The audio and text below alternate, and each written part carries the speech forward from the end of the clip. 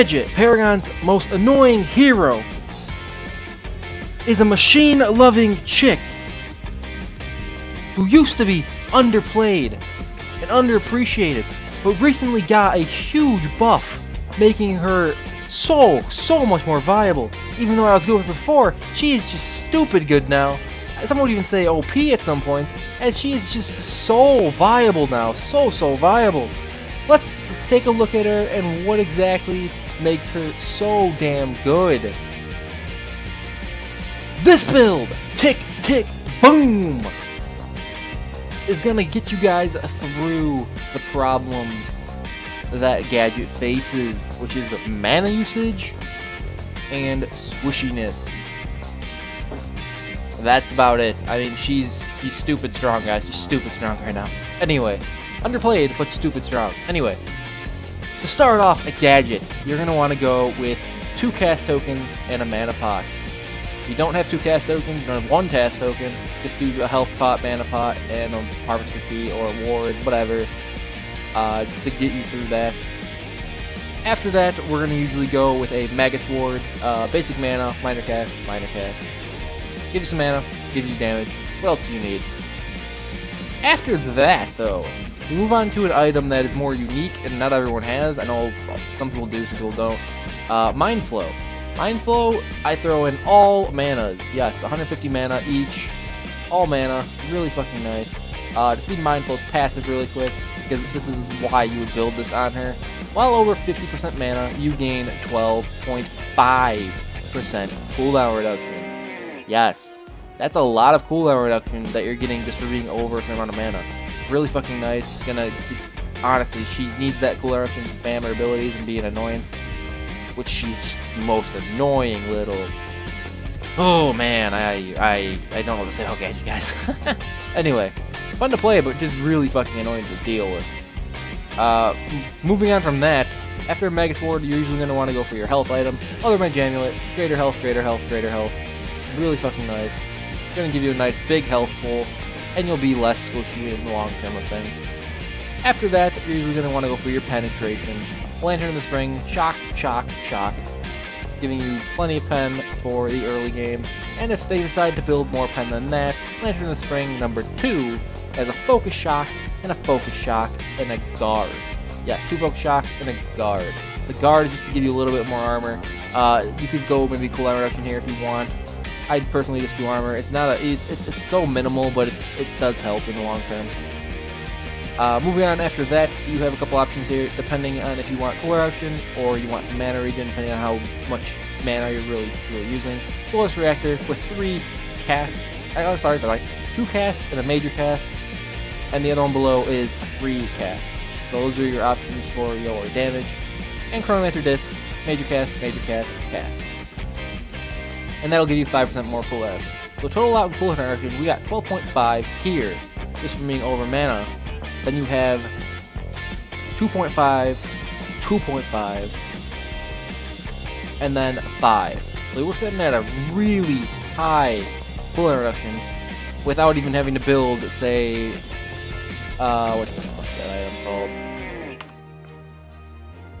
Pendulum of Lords. You wouldn't have to build Pendulum of Lords on her because of these items here, that, and the Mind Flow.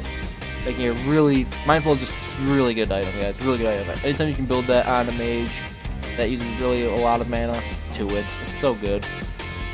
Moving on though, now items that you guys might need to use because you don't have stuff, like Lantern Spring you might not have, and Mind Flow you might not have, Solar's Reactor you might not have. So what do you do instead if you really need options? Energy Penetration, Crystal Conduit is a very good one.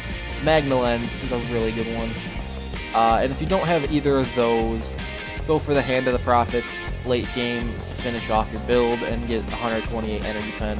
Again, really expensive item up front, but very effective. With 300 more health, it's worth it if you don't have these things.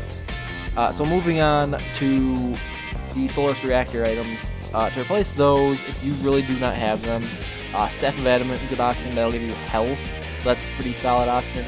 Wellspring Staff will give you mana. This is probably more viable on her for sure. Amp Crystal, if you have those, are pretty good. Whirling Wand, if you want to be an annoying attack. bitch, per se. Throw on a Whirling Wand. Celestial Diamond. Energy Damage, Health Regen. Mana. Solid item. Elysian Diamond. Energy Damage, Mana Regen, Health. And of course, if you have another Chronomancer Disc, like I have 2 of them here, Mana, Energy Damage, let's turn off the learn. Can't complain, man, can't complain. So let's move on to her skins.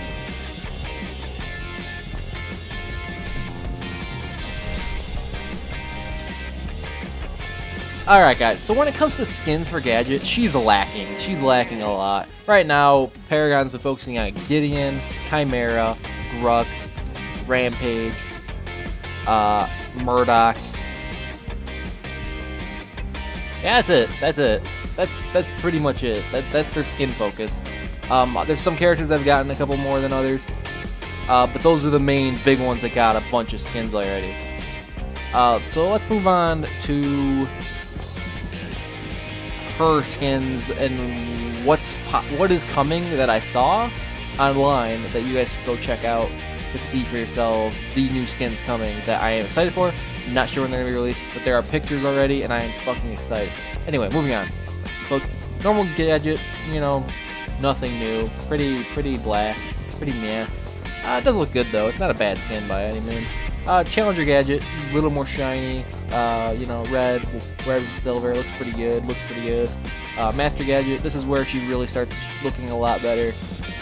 Shiny, you can definitely tell it's a Master skin with the effect in the back there. Definitely looks really good, really cool.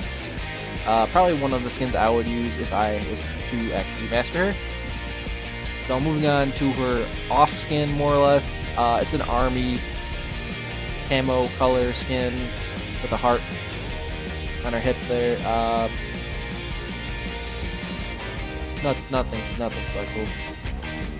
She's really lacking in skins. But what I saw, she does have some really cool skins coming. She's got like masks on. She's got just more of a mech look to her, I guess is the best way to put it, like a mechanical look to her.